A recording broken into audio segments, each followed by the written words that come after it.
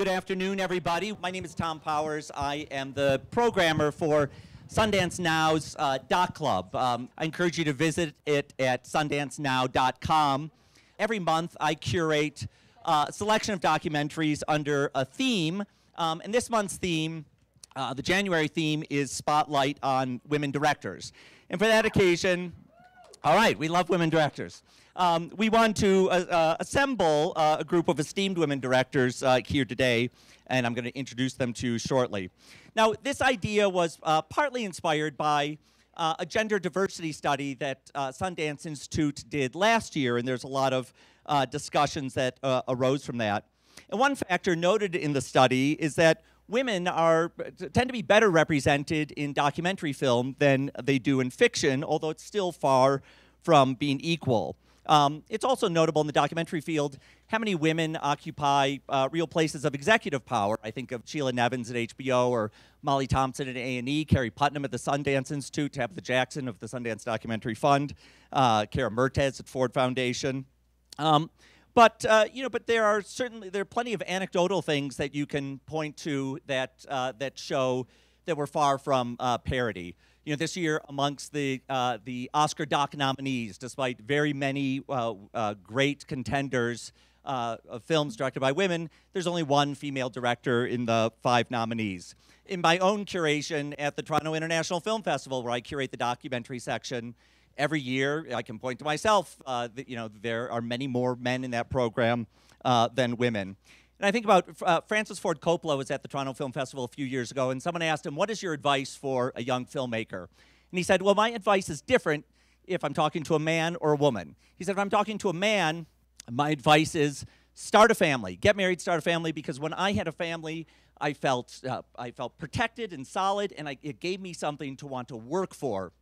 And he said, if I'm talking to a woman, I would say put off starting a family as long as possible, because once you get married, your husband is just going to be sponging off of you, and it's going to slow you down.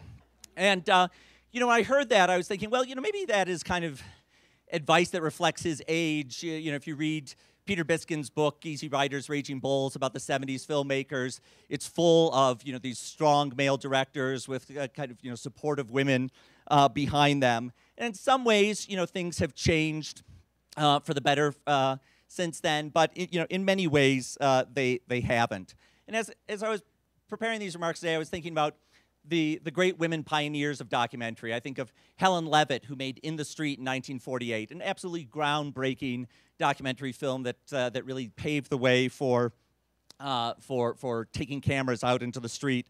Or Shirley Clark, who made Portrait of Jason that was recently re-released. Or Hope Ryden, a name who's really unknown, but was a key figure of Drew Associates, along with D.A. Pennebaker, Robert Drew, and Ricky Leacock in the early days in the 60s.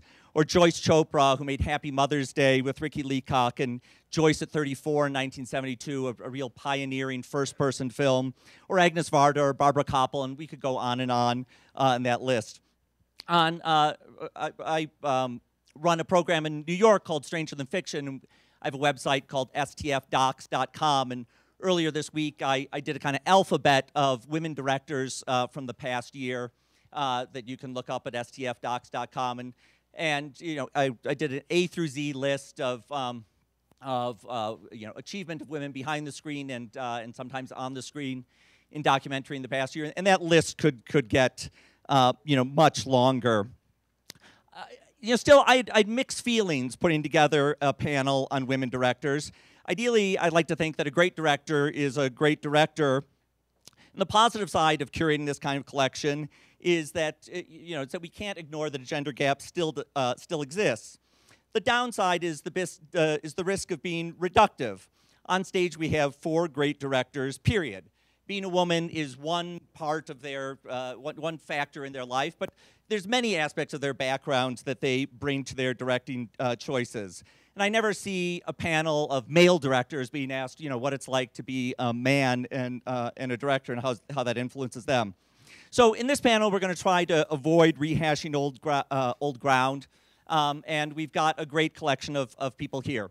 Starting off, we've got Rory Kennedy, who's here at the festival with her film Last Days of Vietnam. Next to her is Lucy Walker, who last year was at the festival with her terrific film, The Crash Reel, and is back with a short, which, Lucy, remind me that... The Lion's Mouth Opens. The Lion's Mouth Opens is her short.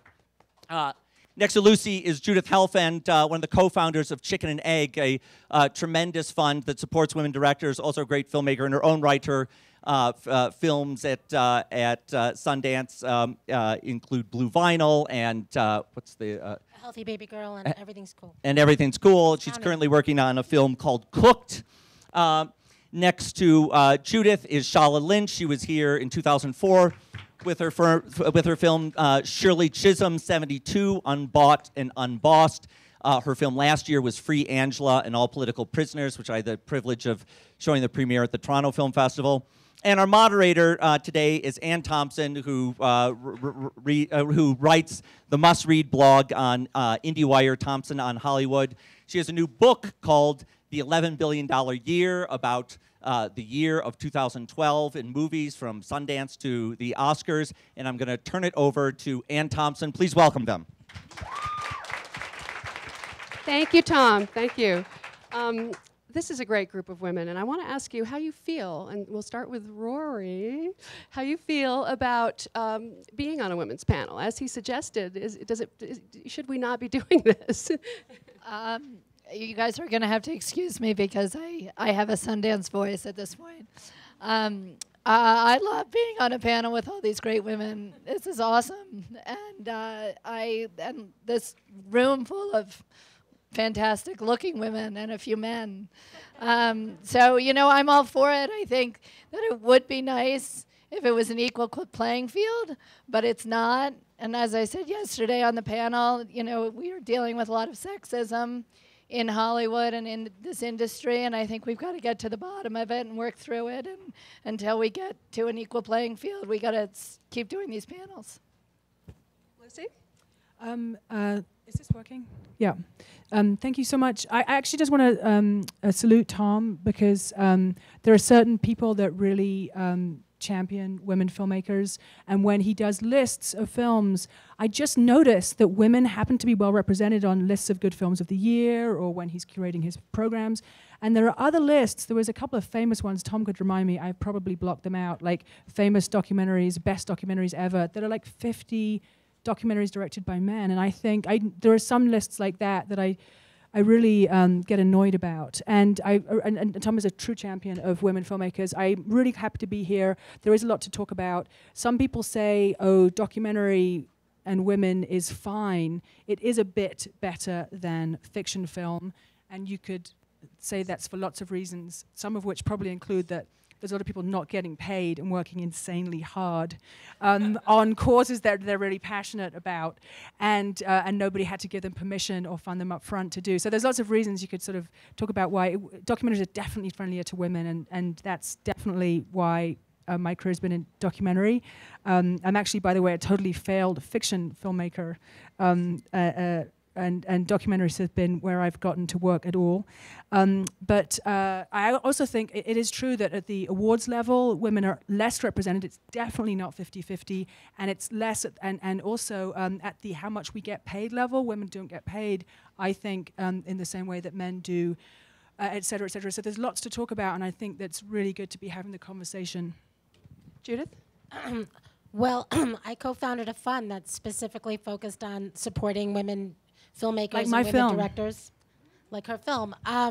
So I do this all the time. So I'm thrilled that we're doing it. I think it's great, and I also want to give a shout out to Tom. We've been collaborating with Tom for years, and he's been supporting us having all female panels for the most part for the last 4 years at Doc NYC, and we've been using that as a model at other film festivals, and it's been a very, very important platform for us.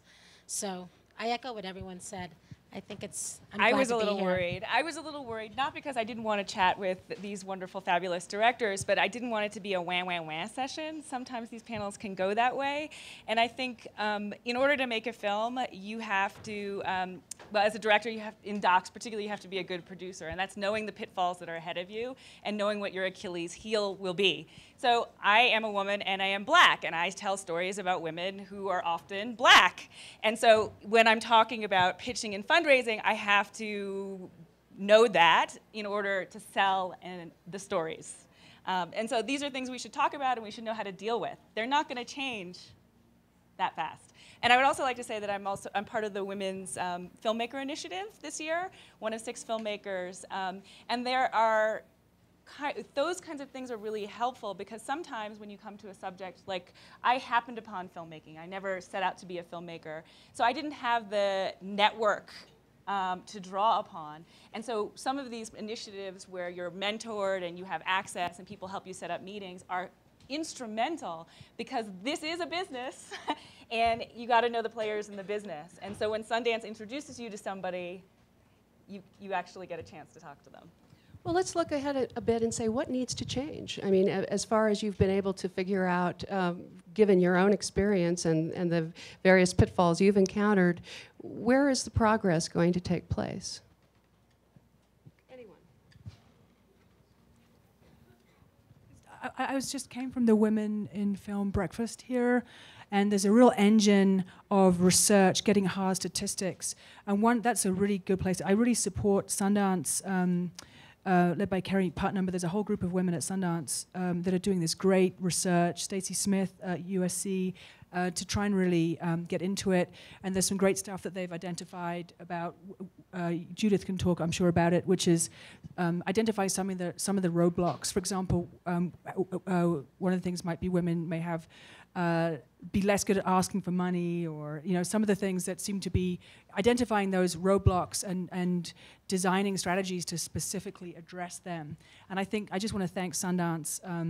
If anybody from Sundance is listening, or you should know that they have a real engine. I have really felt some of the research that they've been pushing out has been resulting in a lot of the press attention about why women are so underrepresented in our industry, because the statistics are a scandal. I mean, let's just go back to 4% of Hollywood films directed by women, down from 8% a few years ago. It's a scandal. I think that, part of what they're identifying, and I think, even in the film schools, a lot of the film schools, they'll start out 50-50. Women want to be directors, they want to be producers, they want to be very serious craftspeople.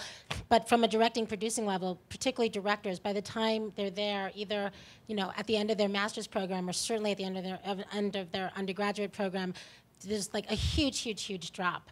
So, I mean, you could sort of look at the culture of competition, not that competition's a bad thing, but particularly in a school atmosphere, there is probably a way to be able to say we can create an incredible spirit where collaboration trumps competition. And if we know these statistics, we could create some interventions ahead of time to make sure that that doesn't happen.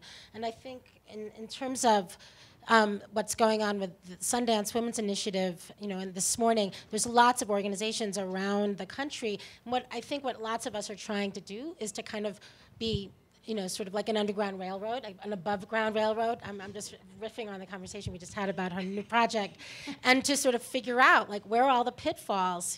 If it's really hard to make your second project after you've made your first great one because it actually was totally unsustainable and you didn't get paid and all these people did stuff for free, and you come out of the festival circuit and you're a great ingenue and it's terrific, and now you actually have to get into the business and it's really hard, then that's where all these different institutions have to put their focus on helping that woman make her next piece. And all of us have to actually collaborate and kind of pass the baton in terms of support and create a very serious kind of girls' network. It is kind of odd because I think we all get into it because we're passionate about a certain subject and the content, and then you really are faced with the business. And I think women thrive in the documentary film business because the budgets are smaller. They're typically under $1 million. And in the narrative world, on the kind of commercial side, I mean not commercial side, but on the kind of investor side, it's, do I have confidence in this person to administer $10 million, $20 million? And that's kind of where the stereotypes kick in sometimes, where you'll see guys that have made a commercial or done a short, and all of a sudden they're like heading a $20 million action movie. Well, we could do that too, Well, a lot of it is perception, isn't it, Rory? Were you going to say something? Well, I was just going to add, I'm making participating in a series on PBS called Makers, which is it started as historical documentary about the women's rights movement. It's expanding to a 6-part series. So I'm producing 2 segments of that, one on women in politics and one on women in Hollywood. And so, you know, we've been thinking about these issues a lot. And, you know, Lucy's right with the statistics are really grim. You know, 16% women in Hollywood have major positions in the top 250 grossing films. And in the top 4% grossing films, it's much lower than, I mean, yeah, the top 5% grossing films, it's like 4%. So it's very grim. And even in documentaries, I think, like in the last 10 years, even at Sundance, I think 34% of the directors of documentaries here have been women. You know, and this you feel like is a very progressive place. It really supports women and focuses on women, but still, you know, there's still limitations within our field as well. So there are a lot of challenges. And, you know, what I've found in the Hollywood film in particular is that where you see the breakthrough is where you see women who have some moxie and audacity and charge ahead. And, you know, it's sort of that whole idea of leaning in, which I recommend everybody here reads. I think it's a fantastic book. But, you know, it's a sense of we're kind of, the women are comfortable on the sidelines. They're comfortable sort of, they don't want to ask for a check, you know, more money. Men are much more comfortable. They're much more assertive in these ways. And so it has to do with our larger culture and what we've internalized as women. And breaking through that as what, you know, it's that coupled with an industry that is in fact, you know, much more oriented towards men, comfortable with men, it's a men's world to some degree. And so, you know, in order to get into it, we have to, you know, our generation, people who are on the brink of that have to be more assertive, and we got to jump in the mix, you know. And I think, just to add to that, I think an important part is having allies. And I think sometimes as women, I know, I'll speak for myself, like I'll work like in my own little silo, and I forget that there are people to talk to. There are people who are part of networks that you can draw on. And so one of the things that's been interesting about this Sundance initiative is that it's reminding you, it's reminded me about how many people I actually do know and how much I'm not taking advantage of that, which is more of a girl thing than I think it is a boy thing. But it is networks, that you can't do it all alone. You have to have allies. So what are examples of movies where you faced some kind of adversity that you managed to get past as a woman, where you got caught in a situation where you felt some sexism and some obstacles, or where you proved that you had to prove yourself in a way that you shouldn't have had to? Rory? Well, I don't know if this is a good example, but I did do a series with a network who, it was a 10-part series, and I remember being in the boardroom, and we were talking about a narrator and who we could choose for a narrator, and they said, oh yeah, we're open to using narrator. You can really use anybody in any field. You know, we're really open to anything, but of course it has to be a man. And so, you know, everybody sort of accepted that, and like a minute later, I was like, excuse me, I'm sorry, why does it have to be a man? and, you know, well, that's like the voice of God, you know, that's what people trust. I was like, wait a second, excuse me, wait a second. So, you know, you do come across these moments where it, you know, it's very apparent. But I think in the documentary world, I mean, you know, almost all the executives I've worked with are women, and, you know, they've been very supportive of me as a woman. Although I do think if you look who their bosses are, they're all men. And that becomes a factor in and of itself. Well, Lucy, you had to go up Mount Everest with an all-male crew. I mean, what was that like? That was awful. Yeah, I had a difficult time. And I would say one of the things I love about being a bit more experienced is that I think it's easier for people to have confidence in me. Something I really noticed when I was younger is that some people just didn't have confidence in me. They'd look at me and I could just tell they didn't think I was a very good director. And usually that was unspoken, although on Everest, some of these mountaineers really actually just said it out loud, like, what are you doing directing this movie? Because it's a very sexist culture, mountaineer culture. And I'd only done one film at that point, and they couldn't understand why I was directing this film about climbing Mount Everest. and there were many times at which I couldn't figure it out either, and it was really that was my film Blind Sight, which premiered at Toronto. And so I really like now that I feel like I can, people have more confidence in me. It's harder for people to look at me and think, oh my God, this incompetent woman, because I have a track record. Gosh, lots of examples. I had a hilarious example in Japan of just super sexist corporate culture, but I think it's, gosh, I don't know, everyone else should talk for a bit. There's too many examples to even think of one.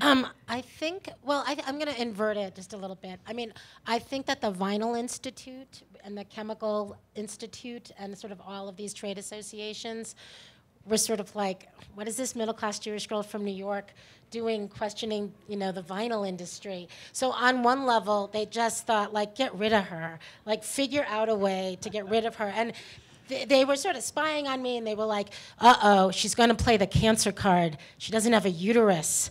She might make people feel bad. I mean, it's like in print. She might use her emotions, and they were really upset. They were scared about that.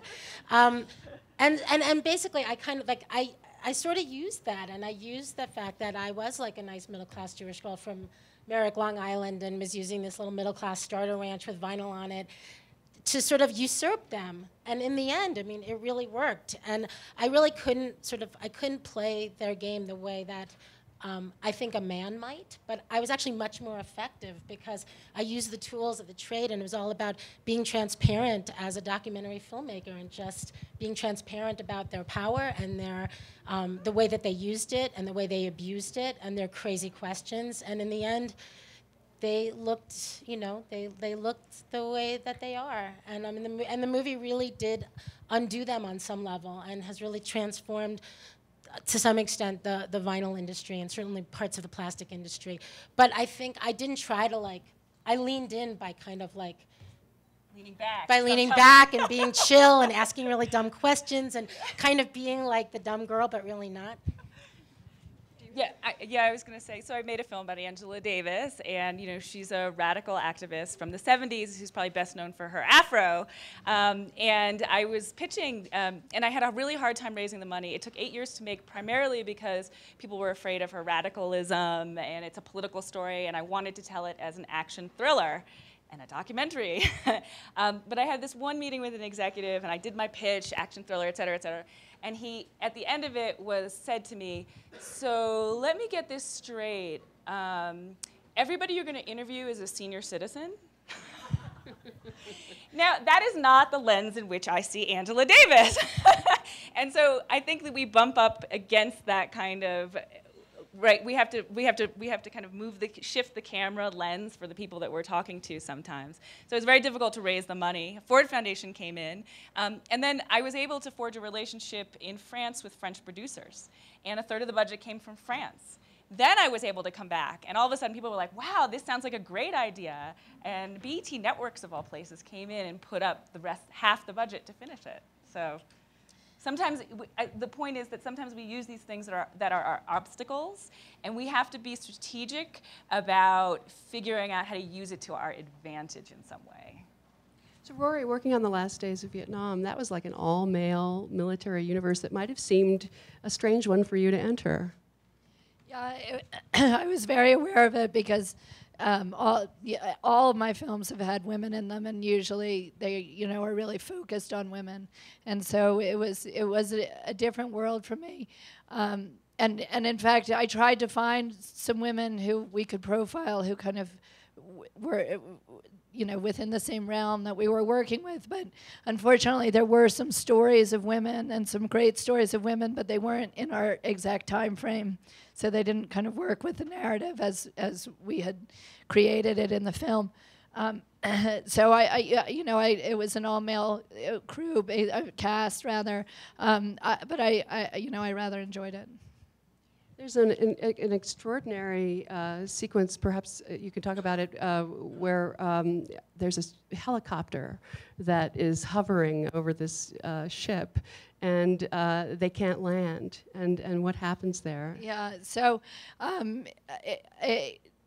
part of the film is, it's about the last days of Saigon, and it gets very hectic, and it falls much quicker than the Americans think it will. And so the Americans don't put a policy in place, and they basically decide at the end of the day that we just can get Americans out of Saigon. And what happens is there are a lot of people on the ground who have good friends who are Vietnamese, who they know are going to be vulnerable to being killed or tortured if they're left behind. So Americans on the ground took it in their own hands to save thousands upon thousands of Vietnamese in those last days, and particularly the last 24 hours. One of the stories we profile is a ship called the USS Kirk, which was protecting the fleet, which was in the South China Sea, so that when the helicopters were going from the embassy and the airport taking people out, if there was any attack on them, they could fire on them. So as all of these U.S. helicopters are leaving, the South Vietnamese, who were helicopter pilots, see them leave, and they're not going to be left behind, so they get in their own helicopters and they fill them to the gill with their Vietnamese families, and they start following the U.S. helicopters out to sea, but they don't have enough gas to get back home, and they don't know where they're going, and they don't have a plan. They're just following them. So this ship called the U.S. Kirk is there, and these small Huey helicopters start hovering over them. They have no idea who they are, and the captain takes the bold move, calling the first one down, lands on a ship. And they all get out, and there's these South Vietnamese, and they're all grateful. They don't have enough room on their deck to have more than one helicopter, so he says, well, what do we do? The crew says, what do we do? And the captain says, throw the helicopter overboard. Make room for the next one. And you see the next helicopter come down, the next one, the next one. But then what happens is a gigantic Chinook helicopter comes out, and the ship is not equipped to land a Chinook because, it's the double propeller, and this thing's got a big pole in the middle of the ship, and it would destroy the entire ship. So they wave the guy away, and they say, you can't land, but he doesn't have enough gas to get to another ship or back, and he has 5 of his children on the Chinook, including an 8-month-old, a 2-year-old, a 5-year-old, a 7, and a 9-year-old. So the ship is going through the sea, and the Chinook hovers above the ship, and he opens the door, and he throws one of his kids down on deck. And they have no idea because they're not communicating. They just see this thing coming out, and they catch it, and it's a child. And then he throws the, 10-year-old, the 9-year-old, the 5-year-old, then finally the 8-month-old is thrown over deck, and the crew catches it. They throw everybody out, and then and we have footage of all of this, which is amazing. But you must see this. And then the pilot then takes the Chinook like 50 yards off to the starboard side of the boat, and he has a flight suit on, and which he undoes, which is apparently a really act of insanity because he's got to steer both propellers and take his suit off, and then he leans the helicopter over to the right, and he jumps out the left door, and the helicopter goes exploding, hits the water, explodes. He hits the water, disappears, and this is all shot and footage of it. And then 30 seconds later, the guy pops up, and the ship goes nuts, and they're all screaming and yelling, and they go. And they save him, and it's really a beautiful moment. Thank you. So Lucy, talk about the short that you brought here and why shorts are an important part of the process for some documentary filmmakers. I just want to say, I saw the film, it was electrifying. Yeah, that scene is electrifying. And no, it's true. So I'm here with a short... so supportive of each other. Yes. I am here with a short film, only 15 minutes long. It's my shortest film I've ever had here. I've had 6 films here. This is my shortest, called The Lion's Mouth Opens. And that title actually comes from a Bob Dylan poem about Woody Guthrie, who had a disease called Huntington's disease. And Huntington's disease is a very scary disease that you could sort of describe as Parkinson's plus Alzheimer's. It takes your body and your mind, and you can get a gene test to find out if you have it, and also what age the symptoms will begin. And it's obviously a decision about whether to get the test, and it's a very daunting prognosis. The film began when an amazing young woman who's also an actor, director, who's had a film here called Good Dick, and she was the only female in the US dramatic competition when she had her film here. This amazing young woman just called me up, and I was driving my car with my headset on, and she said, I'm going through something, and I think it might be worth documenting, and I just had a feeling to call you up. And I said, oh my gosh, I'm so busy.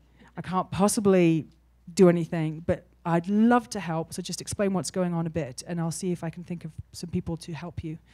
And she said, well, my dad has Huntington's disease, and if a parent has Huntington's disease, you have a 50-50 chance, a 50% chance of having it yourself, and you can get a test, and I want to get the test, and I think it would be important to document it because I'm a Huntington's Disease Society spokesperson, and this disease is so horrible that nobody talks about it.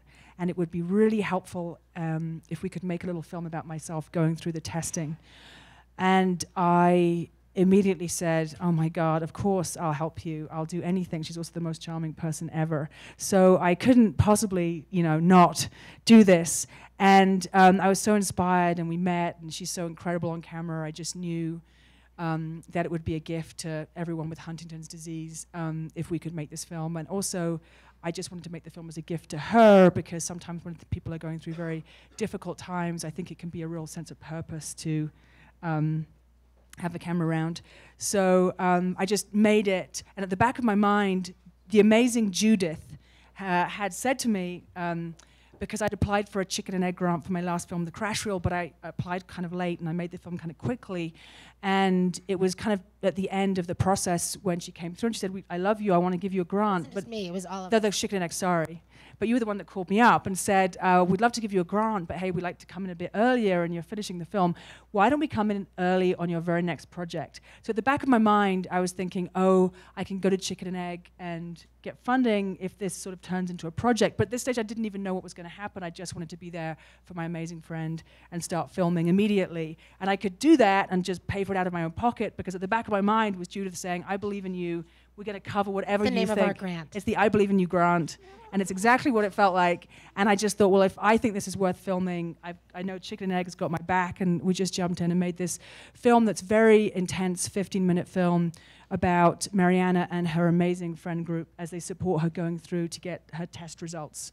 And why? And how do you figure out what's a long film and what's a short film, and why do short films help with the long film? My answer to how long a film should be is 15 seconds short of boring.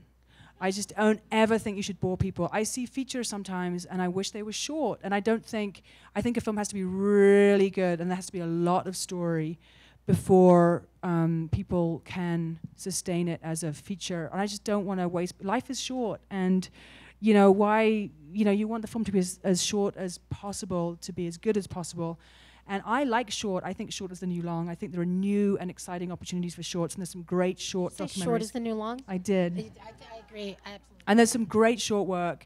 And it's interesting, there are not many veteran filmmakers doing doc shorts, whereas I think in fiction there are quite a few people that still do really good shorts. So, but it's interesting being in the doc shorts program here. I tend to feel a little old lady and experienced in the mix. But I think people should, because it keeps your muscles sharp. For a story like this, it was perfect. And there was a beautiful write-up in the LA Times saying why, when a short film is better than a feature film. And I was so happy with that, because stories come in all different ways, and films come in all different ways, and the more I do, the more I learn. And this story is electrifying at 15 minutes, and I didn't want to dilute that. And we might go on to make a feature.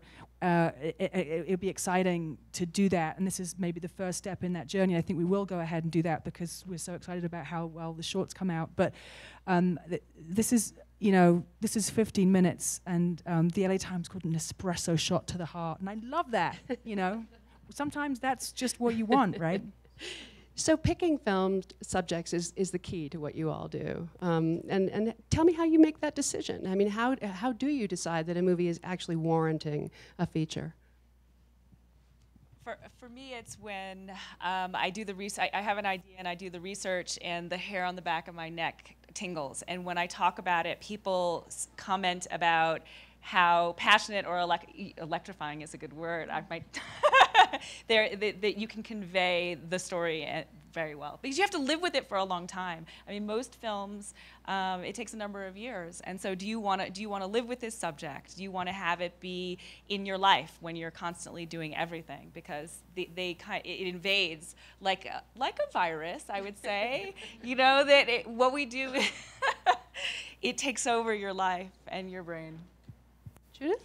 It was fun. I'm looking at the hashtag Own Your Story, which I think is great. I mean, I think it takes a while to sort of figure it out. For me, it takes me, at a certain point, I have to start explaining it to somebody. And when I have a really good title, and I explain it to someone and I could sort of see the light go on in their eyes and something happens, I feel like, okay, I think I could do this. I mean, the movie that I'm working on now, I started in 2004.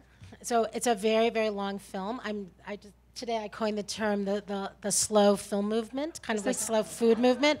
And by the time I finish this, which God willing is going to be next year, I mean, it's a very, very, very different film than the one I started. So, you know, if Katrina hadn't happened, I would have only made a film about one of the worst heat waves in U.S. history, when, 739 mostly poor, mostly African American, and mostly elderly people died in one city, mostly on the south and west sides of Chicago, in a week, which is extraordinary. And the day that I finished the trailer, Katrina hit, and all of a sudden there was another horrible, disaster.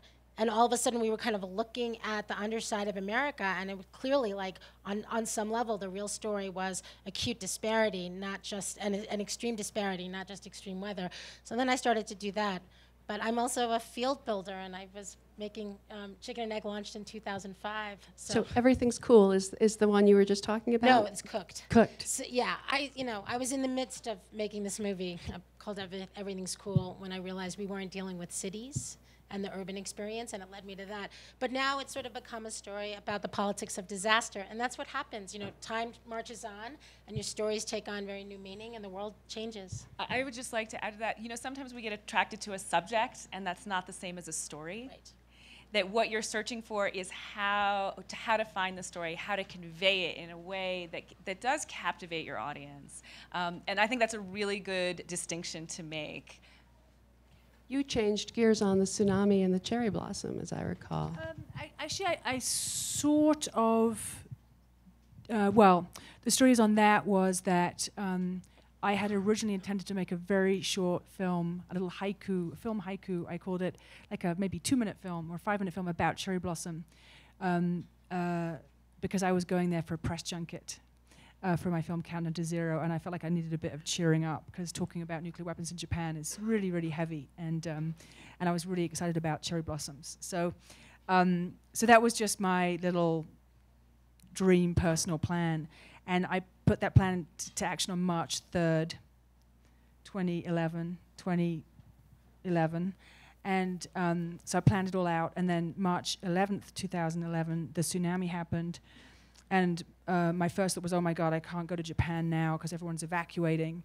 And then my second thought was like, oh my God, if I was ever going to make a film about cherry blossom in Japan, which is all about transience and fragility of life and Japanese culture, my God, now is what is cherry blossom season going to be like this year? I've got to go. And even the night before, I called up my wonderful DP, who was my only crew, and I said, oh my God, it's the stupidest thing ever. I'm so sorry. Of course we shouldn't be doing this. I'm so sorry. Oh, what a bad idea. And he just said, don't worry, Lucy, you always get cold feet. It's just the cold feet. Don't worry. It'll be fine. And so we went ahead and did it. And that was a short film, actually. That was 40 minutes. The economics of short films aren't great, I would say. I owe $30,000 on that movie, even though it got nominated for the Academy Award, won the best short film here, and I sold it to HBO for their top whack. I didn't pay myself. I did not pay myself. I actually owe $30,000 on that film, and it couldn't have been made any cheaper. Like, you couldn't, like, I don't know. I paid the DP, I paid the editor. Like, I didn't, it wasn't like, you know what I mean? Like, there was no, I didn't buy a warm jacket. I mean, it was so bare bones. So the economics of short films are grotesque, which is where the chicken and egg grant is so fabulous for this new short film of mine. So I will say that. But I think they're a vital and wonderful medium that I seem to have a real pleasure in making. I think it's really, I really like just for the filmmaking of it all. And though a 50-minute film is significant, it's not like it's a 5-minute film, and so that I think sometimes people, think that that's a TV hour. That's sellable. 40 is actually 40. Yes, 40. We later made a 53, which right. So that there are should have ways. sold more, but the 40-minute has sold better, weirdly, than the 53. So Rory, did you want to talk about how you choose stories? Sure. I think I agree with everybody on the panel that you give so much to these films and you have to be passionate about it. I would just add, sometimes it's a story, sometimes it's an issue, and then you try to find the story, as you said, for me, or, sometimes I work a lot with HBO and, now with the American Experience. Sometimes they'll approach me and ask me to do a project, and that's always nice. If it's something I'm interested in, like The Last Days in Vietnam, it wouldn't have been something I necessarily would have come to on my own, but I was interested in the story, and then when I, started doing the research and found all these dramatic stories within that, and I got more and more excited about it. But I would say there is something to be said for a project that's financed and has distribution and comes your way. So, because otherwise so much of us spend our time fundraising and not filmmaking. So there's an appeal to that. So, I think there's, for me, often an consideration of both what I'm excited about and also what I think, HBO might like, and where the convergence is between my interest and sort of the marketplace. Judith, did you want to add to that? You know what? I just wanted to flag that I have something I want to say at the end of all this. Go ahead. Oh, no, but it's not. It's sort of an ending thing. I was just going to say, I think I agree with all this stuff, and for me, it's a combination of things. It's what's going to make a great film is the only thing is what's going to be, what's something that I'm so interested in that I can't let drop. What's the question that I would destroy 2 years of my life to make, because it does. And then sometimes there are subjects that you don't want to make, but they nag you. The images are just there. Can't stop, yeah. You just can't stop talking about it or thinking about it. And the more you turn it over your mind, it becomes this obsessive compulsive thing that it would be easier to make the film to give you some peace than it would be not to. Free Angela and all. I feel like the film, sometimes people will say, well, what do you think about this? I'm like, well, I made the film. The film is the simplest possible answer to what I think about it. And I'm a filmmaker and I express myself filmically, and the answer is the film. And if it gets more interesting, because sometimes you have ideas, I have lots of ideas, and when I turn them over in my brain, you think, somebody else did something similar. It's going to be really impossible to get access. There's no good footage. If it gets, actually it's kind of a bit obvious, it's a bit boring, it seems interesting, but if you really think about it, doesn't get that much more interesting. Whereas other subjects, for example, my film Crash Reel, I just met Kevin Pierce, this amazing snowboarder with a brain injury, and the more I thought about it, the more I thought, wow, action sports, these kids, are they being exploited because they're dying and people are making money? Wow, what's it like to have a brother with Down syndrome, intellectual disability from birth, with a brother with, so every time I thought about it, I thought, oh my God, that's interesting. Oh my God, that's interesting. Oh my God, he wants to get back to snowboarding and he might die because the doctors are telling me not to. Wow, I want to follow that. Oh, there's all this footage and it's really cinematic and nobody's done a film at all. So the more you think about it, the more opportunities you see to make a good film. And I'm all about the film. I'm just going to say one thing. A lot of people have the ideas, this distinction you've drawn between the story and the subject. And I'm all about the story. I have to say, I made one film that's more of a topic-driven film, Countdown to Zero. And as a filmmaker, I love the stories. They're so much easier to make for me. The topics are really hard. The topics are hard to shoot. They're hard to tell. They're hard to edit, because where do you start, right? The narrative arc. Yeah, it's a shaking my topic. head because I'm in the sub-theme to this whole week is failure, right?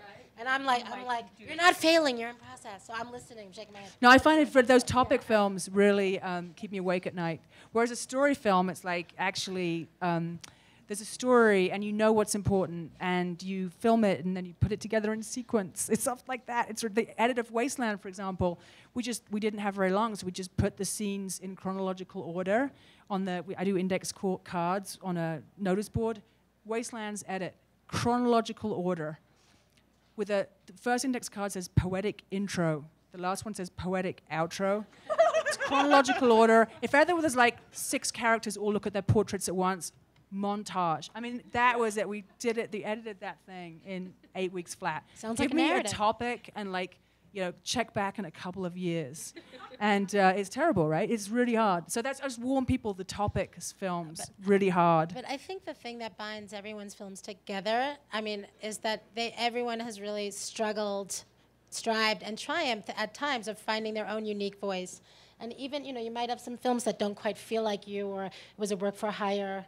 But I mean, and maybe it's not like the film that you love the most. But I think for all of you, I mean, and it's for all of you, who are struggling to do this and striving to do this or triumphing, I hope.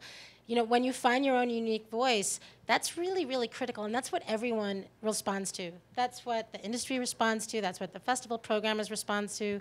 That's what Anne responds to, is when, you could take the story. But, I mean, lots of people are making films about extreme sports. But you were able to kind of go for the family and find this very incredibly unique way of telling that I think really sets that apart. And I think what's great about shorts is that it's really a great way to sort of enter this world, and the stakes are a little lower, and you could experiment. And I think the only way that you find your voice is by experimenting and not following a cookie cutter, and being willing to make mistakes and fail forward, and to experiment and do that is the greatest gift you could give yourself. Couldn't agree more. But the thing that strikes me about all of you, too, and what is often true of successful filmmakers, is that you push harder. You go further. You don't settle for that almost very good movie. You want to talk about a moment where you did that, each of you? I'd like to know. I'm a pain in the ass. I would say making bad stuff is so much easier. It's like, oh, that's great. But actually making it great, that's actually a real pain in the ass. I'm a super pain in the ass to work with. I'm like, I want to make it good. That's so much more. That's so much more hard, right? Yeah, I mean, it is hard, and I would say I've been doing this now for 15 or 20 years, and every film is really, really hard. It's really, really hard to make a film, and it's really, really hard to make a great film. And, there's no formula to it that I've figured out, and you have to, there's always new challenges and new breakthroughs, and I think it's why we all love it so much, because every film you learn so much about yourself and about a topic and about filmmaking, and, it's an extraordinary gift to be doing this kind of work and have the level of challenge and feel like you're working on all cylinders. It's a huge privilege. But I do think that there are moments in the process of filmmaking some where you have to stand your line, and sometimes they're big moments and sometimes they're small moments. On the Angela Davis movie, a third of the budget came from France, so post was in France, and I thought that's the easiest way to deal with the language barrier, right? And so that meant that the audio mix was in France. And so the guy who was hired to do the audio mix was, a typical French guy. He was like, this is the way it goes, blah, blah, blah, da, da, da. And I listened to the film, and everybody was talking like this. Everybody, blah, blah, blah. And I said to him, no. All the interviews were done at tables so that you could be intimate, as though you were having a conversation with something. The warmth was supposed to be there. It took us a week to communicate. And what he realized is, finally, he said, you're right, Shola, French is a guttural language. We talk like this. So when I mix this sound, I mix it high so that it can be like this. You Americans have a lot more high notes in your voice. So when I mixed it high, it sounded awful. And he went back and he remixed the movie, and it sounded gorgeous. But one, he was trying to tell me, the director, that I was wrong. And two, he wasn't listening to my words, which is what I say to my toddlers all the time. Listen to my words. Was there a moment for? Oh, there's always, I'm in the middle of the moment. So as I said to Tom, I was like, wow, you have like a movie from like the near past, you have these movies in the present, and then you have my movie, it's in the future. And it's called Cooked, and it's uncooked right now. And it's painful. Cooking. What's that? It's cooking. It's simmering. It's simmering. I mean, I had to put it on the back burner this summer because my mom passed, and I just had to. But it's terrifying. And right now, I kind of have to stand my ground and say, sorry, it's not good enough. No, actually, I know just because I shot hundreds and hundreds of hours over many, many years and spent lots of money that all these extraordinary foundations have entrusted me with, it might not be there. I mean, some of it might not be there. I might have to scrap something. You really have to be willing to fail. I mean, not once it gets to the end. No, once it gets on the screen, you can't do that. But you have to fail in the middle, and you have to sort of throw it up.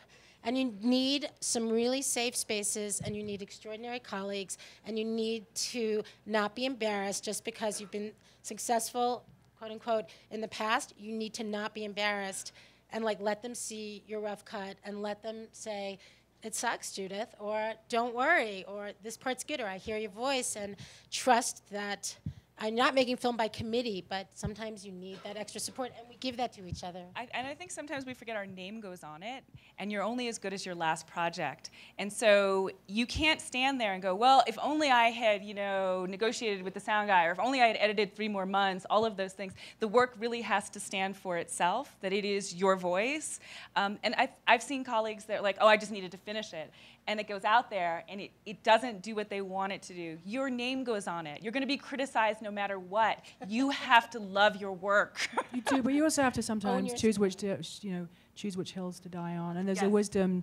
Sometimes discretion is the better part of valor, and sometimes knowing when to fold a hand is knowing when to fold a hand, and you live to fight another day. And not all films. I've talked to a lot of friends of mine recently whose films aren't coming out rosy, or they're not, the story just isn't developed, or the access gets closed down. I mean, we're on the edge. It's a risk. It's a privilege, but it's a risk. This is real life, and there's things we can't control, and sometimes things, there's a beauty in the uniqueness. We're not manufacturing, refrigerators where you perfect a production process. We are on the edge, trying to tell unique stories. Rory's exactly right. Every process is unique, and thank goodness there's a lot of craft, and we learn, and lots of things get easier. And yet, every project has new curveballs, and some of them are not surmountable. So, as the industry has shifted, you guys have all been around for a long time. How is it shifting in a positive direction? And what are some of the opportunities that come your way? How do you feel about the demands of social media, which is one of the new aspects of the industry now, and where are some of the problems going to be that you see, anyone? Well, excuse me. I'll start. I can call on you, Rory, because I was afraid I was challenging your voice. I know. Behind you. The water doesn't help. I've had a lot of it, but thank you. Because I'm doing this film on women in Hollywood, what we have found is that in these new mediums and outlet opportunities, that women are exploring those much more aggressively, and that it seems like those outlets are allowing for much more opportunity that women are succeeding in. So I'm very excited about those opportunities that exist and women's role in them. And even in television right now, women are doing a lot better than they are in Hollywood theatrical releases. But also with the internet and other outlets available, women are thriving in those areas. Anyone else? A few things I would say on the bad side. I have to say budgets are shrinking. Terrible. I have to say it's not pretty out there financially. On some of the bright notes, I would say there's a new thing. I think the distribution model is crumbling. I think the film industry is facing what the music industry has faced with piracy and so on, and just distribution sort of rethink. Of one of the good things I think that's emerging is self-distribution is losing its stigma. One of the things we did on The Crash, we did lots of innovative things, and it's a really interesting case study that I should write up sometime. One of the things we did was we reserved the right to sell directly from our website in all territories. And what we're doing is working with a company called Topspin, highly recommended. There's a few other companies also doing good stuff in that space, where they've helped mentor us to build a kind of shop on our store front on our website where we sell packages of fan stuff, fan experiences, or stickers, or DVD extras, or whatnot, that fans can purchase the film there, where we make better returns. And also, we can sell a package of, go skiing with Kevin Pierce for $1,000, for example. And then also people won't go to the BitTorrents and pirate it. One of the things with Crash Reel, we have many demographics. One of our audience demographics is young people who don't respect piracy very much, copyright very much. So we wanted to, if we can sell them a fan experience, they'll come to us and buy the film. Otherwise, they'll just get it for free because they can. And so, that sell direct model where you also build, and I think also we're learning to think of ourselves as brands, brand Lucy Walker, LucyWalkerFilm.com, at Lucy Walker Film on Twitter, Lucy Walker Film at Gmail. We're a brand. I am owning my own, and hopefully building an email list. Imagine if John Waters had an email list of his fans. I had lunch with him in Provincetown Film Festival recently. The guy's broke and doesn't know how to raise money for his wonderful films. If he had an email list of fans, he could do a Kickstarter campaign that would be splendid, or easily just email his fans and somehow raise money, and then he'd own his own project, or he'd even be getting rights. If he owned any part of his projects, he'd still be getting some kind of profit share now. And it's kind of, I think in future we want to be thinking smart. How can we earn money? And so thinking about trying to build an email database, work with social media. I think Twitter has actually been super helpful. On the downside, of course, I'm sure it's wrecking my concentration and mind. You're very good at it, Lucy. At Lucy Walker Film, please tweet me, etc. And was one other thing on the bright side, impact. I think documentaries is a really evolving science. There's impact and outreach, and learning how to leverage the film for important causes and activations, and finding your audience. I think we're really kind of learning. There's a lot of stuff we're learning, and a lot of stuff, and also social media gurus like Picture Motion, really good company, mentored us in social media, creating memes, for example, nice pictures from the film with nice quotes that you stick on Facebook, and people share the crap out of them. Who knew, right? So that stuff is Is that where Love Your Brain came from? No, Love Your Brain was I coined it for a kind of, it's our outreach campaign around brain injury and awareness and prevention that we really had a great time doing with the Crash Reel. Was Love Your Brain campaign has been hugely successful. I'm hugely proud of. Is a sort of separate, the film is not an activist advocacy film. It's really a verite sort of a film. But we had these things that really bugged me. Kids are being killed doing these sports. They're not even insured, and they're not wearing helmets. How do we change that? Well, we get infographics about what to do if you hit your head. We challenge the organizers to get the kids insured. We get insurance information to athletes. We do lots of things for brain injury survivors, et cetera, et cetera. Anyway, check out our website, thecrashreel.com, and there's a whole Love Your Brain section on there. And it was really fun and kind of time-consuming, but incredibly rewarding. So that outreach stuff, I think, for documentaries is state-of-the-art and good pitch, and Brit Dark, and Bertha, all those, what are they called? The Puma Impact Award. It's a really evolving sort of art, and I think it's teaching us a lot about how we can get these documentaries out there in a new and really important way. An engaging way. All right, we do have time for a couple of questions. Raise your hand. We have a mic. Go ahead. Put this mic up, I'll. Hi. So we just successfully funded a feature film, which we'll be shooting this summer. It's our first. I'm directing it. But we had a kind of a interesting thing happen. We ran on a platform that was a film for women by women, and we're using an entirely female crew. And this is my producing partner, and she had a guy friend write to her and say, "You can't do that, it's sexist." And I'm wondering what your response is to that. It's like, we can't win, How good a friend is he? I'm just saying. You can do whatever you want. And it's not taking anything away from him for you to do that. There's a similar situation when a friend of mine has this organization called Black Girls Rock, and people were really upset about it. Well, what about everybody else? And there was a whole White Girls Rock 2 thing that happened, and she was like, I'm not telling you don't rock. I'm just saying that we rock, right? You know what I mean? And so here's the situation where there needs to be opportunities for women. You're women in positions of power, and you're using it. Do not allow him to take that away from you. You're making choices. You're Yes. choosing the best people that you want to work with, who share your vision to tell your story.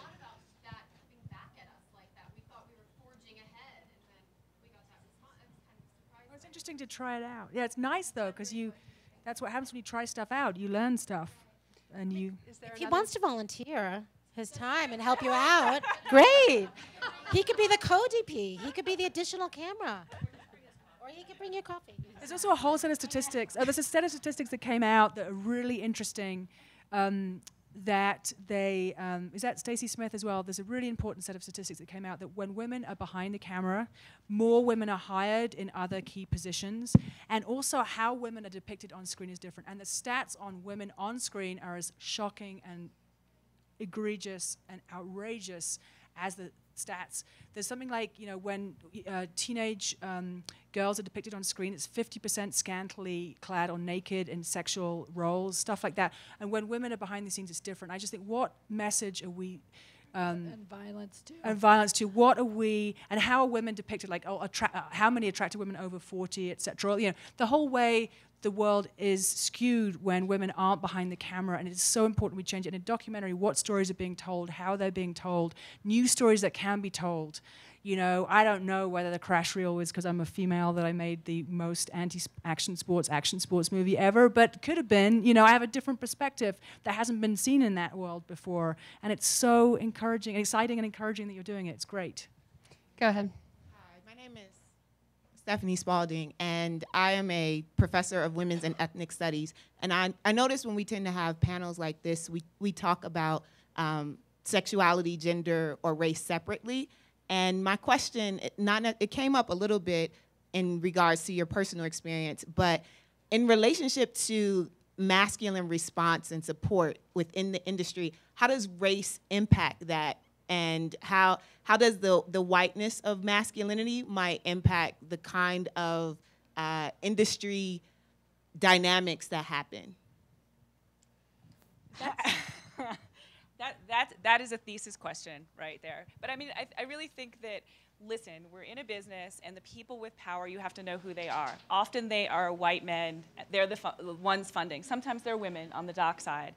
And so you have to know somebody and know how to navigate those waters, because you walking in, you're going to be assumed to be X, Y, and Z. There's that calculus that we all do. And so my attitude towards it is like, if I know that that's going to happen, then these are the ways in which I combat it, or I work around it, or I circumvent it. An example would be, for the Free Angela documentary, I had a meeting with some ball players. And I just knew I was going to walk into the room, they were like, come to my hotel room. This is where we do meetings.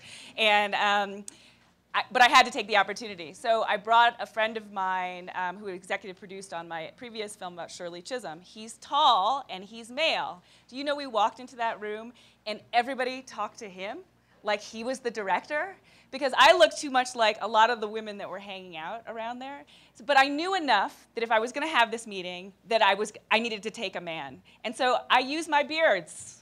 We do what we need to do. This is why we need allies. We need networking. We need to know how to get what we want, no matter what. So we're going to wrap this up. Judith, did you have something you wanted to add? I wanted to end on a positive note. I mean, not that we haven't been positive, but I just want to say, I think that like Chicken and Egg Pictures, like the Sundance Labs and the Sundance Documentary Fund, and Birth of Brit Docs, and CineReach, and Good Pitch, and Fireside Media, and all of these different, and Cartemquin, there's all these different institutions. Some have been around for decades, some have been around for almost a decade, some are relatively new. Each one of us started, we started our women's initiative, you call it that, because as filmmakers, we actually knew exactly what was wrong and what was missing, and we weren't waiting for a study. We just figured, you know what, women really are missing a certain kind of access. They're missing startup funds. They're missing like that little thing that enables them to greenlight themselves so they could jump and they could go and they could take some risks. And we should try to take risks with them rather than on them. And there's really not enough spaces like HBO or like the places where you get to actually fail forward with extraordinary executives who make a very safe place for you to sort of work and ask lots of questions. And there's so many of us that are trying to create those institutions, safe spaces where that can happen. And it's a pretty generous space. So I really do feel pretty confident that we are making much better opportunities for each other and for the field and for more women and for more men who don't necessarily have the access and know the right people to get the access and know the right people. Thank you all so much.